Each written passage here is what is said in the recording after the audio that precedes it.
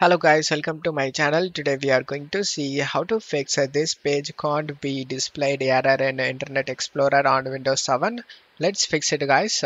This error is because of Windows 7 guys. You can't open any latest site. Here is the solution for it guys. You need to install the Google Chrome browser.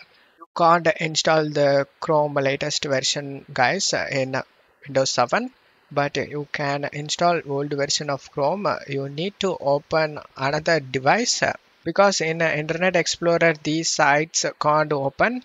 I'm in my another device. After you are in, you just need to open up Chrome and search Chrome old version, download and select the first site.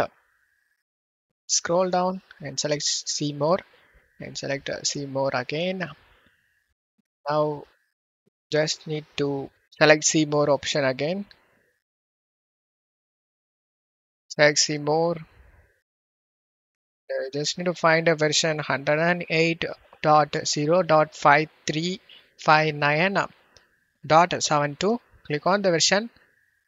Scroll down and here you can able to see a download option. Select the download option.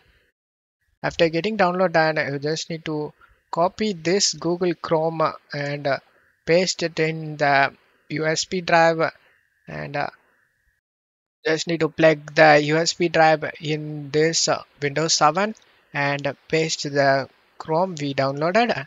And now just double click on this Chrome and select the yes option and you can able to install the Chrome without having any problem. And now the Google Chrome has been installed. Now you can search the same site in here and you can able to open the site without having any problem. The problem is in Internet Explorer, not in Windows 7. Don't forget to leave a like guys. Thank you.